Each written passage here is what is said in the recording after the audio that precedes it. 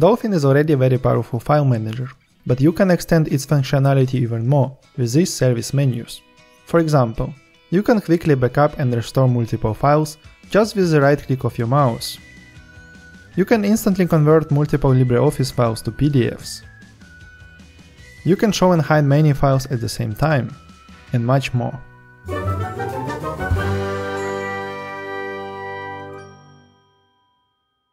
Hello everyone, it's Average Linux user, and I'm going to show you how to extend the context menu of your Dolphin file manager with a number of useful services.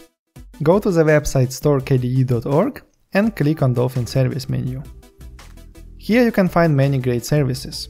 I have pre-selected some, which I like the most. Let's start with Quick Backup and Restore Files. There is nice animation, showing what this service does.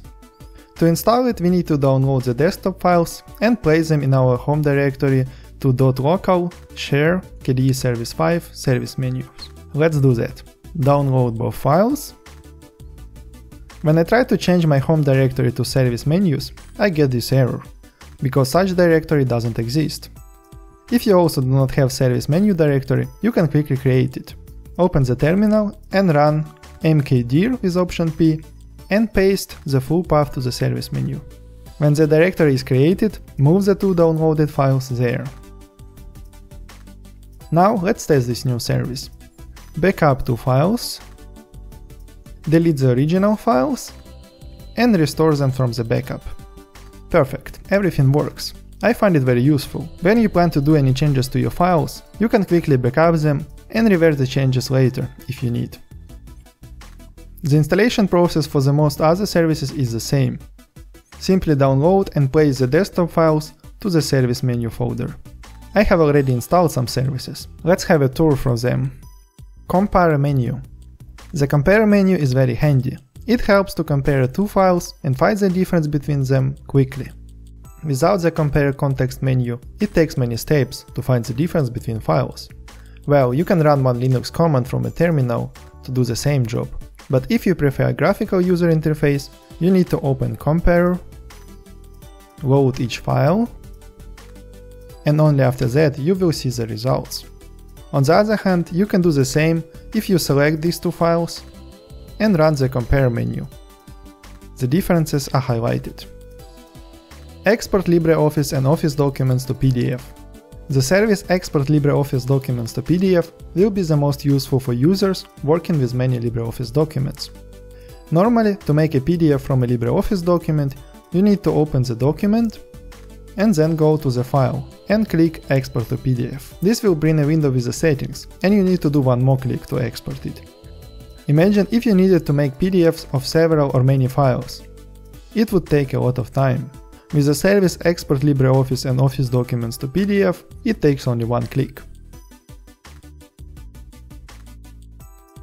Very useful service Export LibreOffice and Office documents to PDF. Show and hide multiple files. You know that in Linux, if the file name begins with a dot, it becomes a hidden file. To see such files, you need to enable the option Show Hidden Files. The service Show and Hide Multiple Files does exactly that. It adds a dot to the names of many files and makes them all invisible. This service menu can also revert the changes. You select the hidden files and click Show. The files are visible again. Important note, to enable this service you need to place the file show hide to /user/bin and make it executable. Otherwise this service will not work. Set as wallpaper. If you like changing your wallpapers frequently, the service Set as wallpaper is for you.